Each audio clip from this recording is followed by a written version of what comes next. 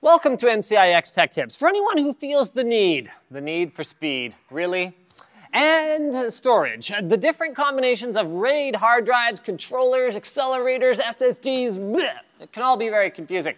So today we'll be looking at two LSI RAID card setups, both of which are designed to make the process of creating and maintaining RAID arrays for maximum performance and reliability as easy as possible.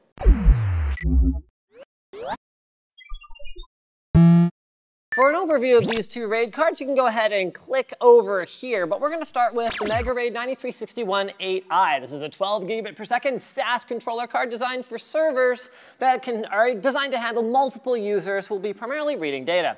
We hooked up 8 ADATA SP920 SSDs in both RAID 0 and RAID 5 configurations to show off the maximum performance you can achieve, or also a more sensible solution that has tolerance for up to one drive to fail outright.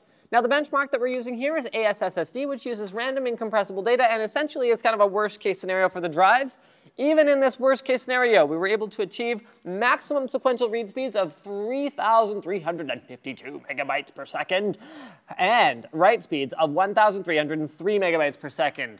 But for any type of important data, you're going to want to run in some other kind of RAID, like let's say 5 or 1. The dedicated processors on a RAID controller are designed to effectively direct traffic and ensure that the server CPU is not bogged down. They're also designed to calculate parity bits as you're writing data to the array, again, to reduce CPU overhead and improve performance. So with 8 SSDs in RAID 5, we were still able to achieve read speeds of over 3,200 megabytes per second, but writes dropped down to just 250 megabytes per second due to that extra calculation that's going on.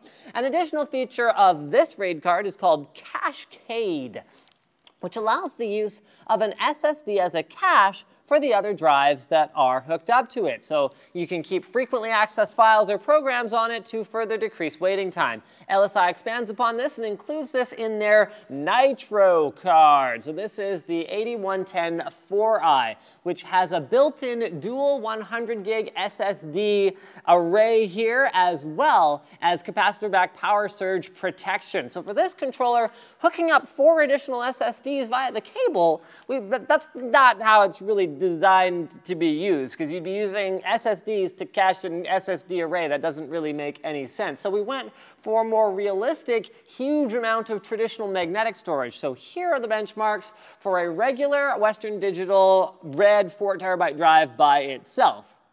Now, with the addition of the Nytro 200 gig SSD cache and a RAID 5, we can see a maximum read speed of 900 megabytes per second on traditional hard drives. The random 4K read speeds also go up dramatically, but as predicted, the write speeds actually go down. This is all due to the controller maximizing performance for reads, making sure that concurrent users do not affect each other. On top of that, RAID 5 just inherently has slower writes than any kind of RAID that doesn't involve parity calculations.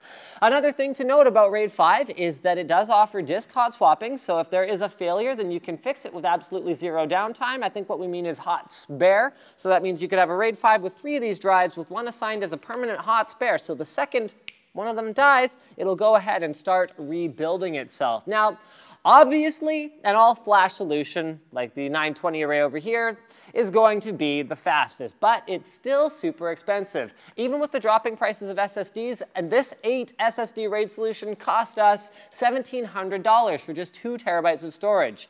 The reliable and fast Nytro option gives us 16 terabytes of still very fast storage for under $3,600. So that's 8 times the storage. The Nytro is a very neat piece of hardware, but LSI's own Cache software makes it very simple to tailor the SSD cache and storage ratio to your specific needs, even with their regular card. So these are just 2 of the many options available out there for storage. So whether you want pure speed, bulletproof reliability, or a nice mix of the 2, LSI's got a whole bunch of really cool stuff. And I think the neatest thing about all this stuff is, yes, this is all like server grade, workstation grade stuff, but this technology always finds a way of making it down to the consumer eventually, even if it's, you know, Intel's SRT technology, which is a much less sophisticated and high-end version of this kind of a concept. So this is more of a what's exciting for the future type episode, as opposed to we expect everyone and their dog to go out and buy high-end RAID cards and like